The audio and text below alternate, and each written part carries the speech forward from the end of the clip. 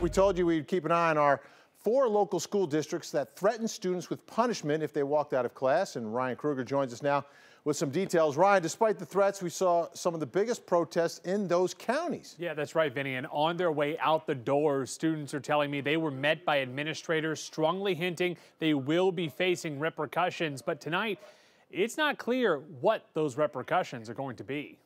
It was kind of awkward because people didn't really know what to expect. High school students in Cobb County describe an unusual scene as they walked out in front of school administrators, fully knowing they will be facing some sort of punishment. Principal did come on the intercom and said that there will be punishments, there will be consequences. We reached out to every major school district in the area, and these 4 districts, Cobb, Gwinnett, Bartow, and Fayette, told us that walkouts would be considered unexcused absences.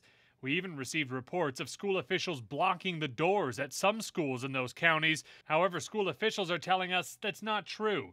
They do admit that school administrators were telling kids not to go outside as the school districts didn't condone the walkouts.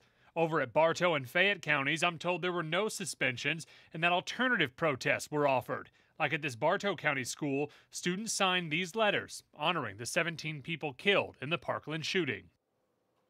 And school administrators were also hinting at these students that these kind of walkouts might impact their future education, i.e. if they have any of these flags on their grades as they go to college. But again, we've been reaching out to school officials. They've been very vague about what kinds of punishments might be handed down. Vinny? All right, thanks so much, Ryan. Millions of people are still talking about the national walkout tonight on Facebook, Twitter, and other social media sites. We've posted a gallery of Georgia students taking part.